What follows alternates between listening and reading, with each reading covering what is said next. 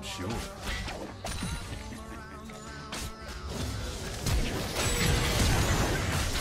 Nice try, buddy.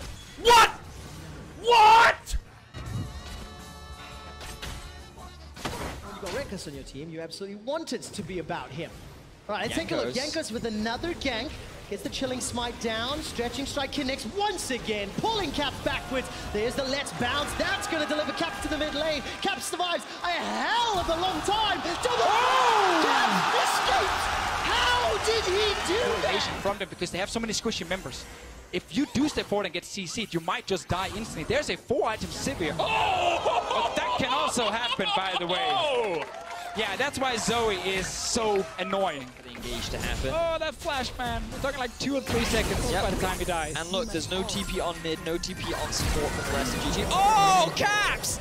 He just solo kill Perk! Ladies and gentlemen, welcome to an international event. Again, just like the last game here, we now get that moment where Fnatic have killed the outer turrets on both sides. And Caps going all in. Flashing in, Caps is able to do it! Oh, they're so quick when it comes to turning around.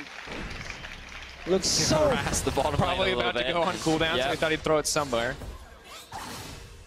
Trying to poke out Caps. Maxor just returns. Not gonna get the CC, Sleepy Trouble, but not gonna connect. Nice side step. Caps with the footwork, man. Great use of shifting sand. Still doesn't even have to cleanse either. Oh, Essek is a lot of damage. Ultimate's coming out. Has to flash out to safety, but it's gonna be tough to hold the tower. In goes Caps. No hesitation. Now moving back for so quickly, so that is a good little response out of H2K. Push that down, reduce some of the play area for Fnatic already. All right, leap over the wall for Jankos. The Cocoon, I think, buys some time. There goes the Lantern out, and Caps flashes forward, sidesteps backwards. Oh, those blue suede shoes are made for dancing. Baby. He's got the Ghost Blade, he's got the Dust Blade. I mean, he's hurting. That was like a no armor Ashe. Yeah, I mean, okay, let's see how fast it goes. So Ashe is sitting up there. Handsama felt kind of safe because he had Ignore and Max Law around, but if they step away for just 1 second, you are alone, and Caps can destroy you in no time. That's how anyway, but let's see it once again.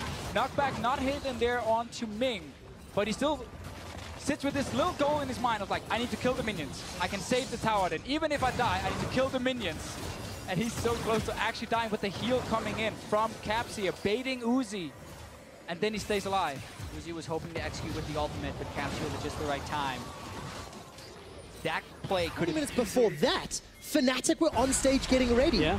Jankos is under a little bit of pressure. I'll carry on with that story in a second. Overload into Rune Prison. Connects with another overload. So as his body blocked. The blast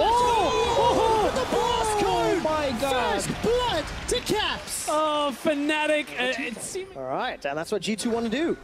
Looking down the list, no summoners and some of the key engage tools for G2, but ultimates are available. Yeah, and now there's flash for perks, no flashes on the Fnatic carries. Infernal Drake started with the Kalista.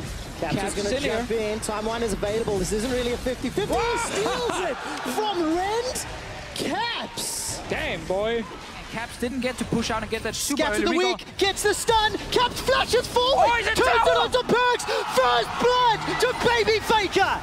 Oh my god, that is why I like this guy so much. Let's just hope he can grow. Let's hope that this is somebody who can bring some additional competition here in Europe.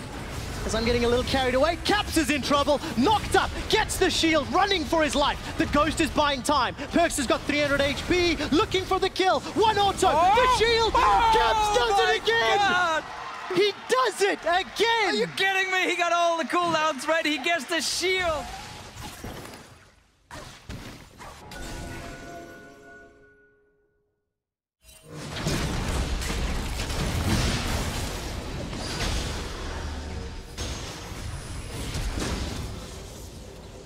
And the minion wave is pushing towards Millennium. Caps is coming in from the backline. Ashe Arrow is onto Joko, and the teleport delivers Kaze. Kaze's going so low, rooted in place by Nuxalon. The heal comes up very, very good thanks to Subjugate, but Caps gets a kill into Joko. The Celestial Expansion is ticking damage away. That's a triple, that's a quadra, looking for more. This could be a pentakill. It's secured by Caps on Aurelion Soul.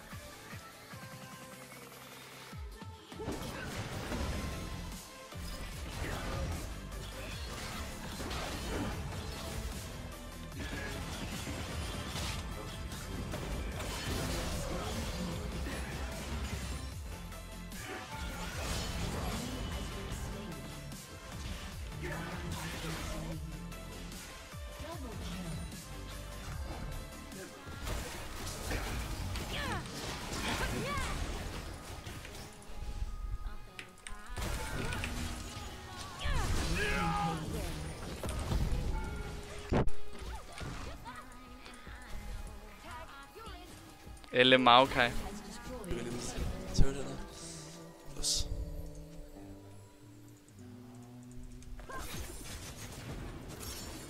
It works every time.